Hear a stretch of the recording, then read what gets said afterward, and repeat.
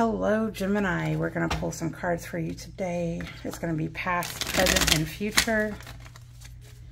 Spirit, what messages do you have for my Gemini babies for past, present, and future?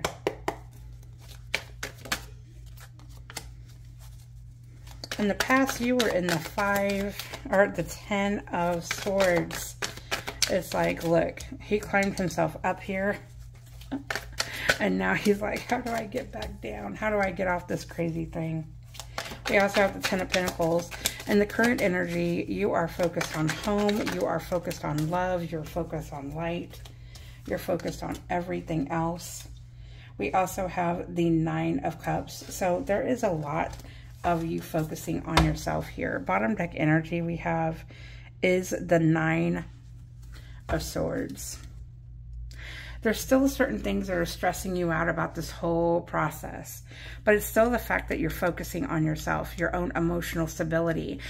Everybody goes through stress, but I feel like that you're going through this in a very healthy way. It's like, if I'm going to have stress, I'm going to choose how I'm going to have stress. So if I'm going to have a hard path to take, then I'm going to choose how I'm going to do it. So instead of going all out of your way and being like, oh, you know, I'm going to just be mean to everybody, I feel like what you're doing is I'm going to heal. And instead of being mean to everybody, I'm still going to take my lessons, live from my heart, pay attention to myself. And even though I'm feeling way stressed, I'm having hope, and I'm building hope in the current.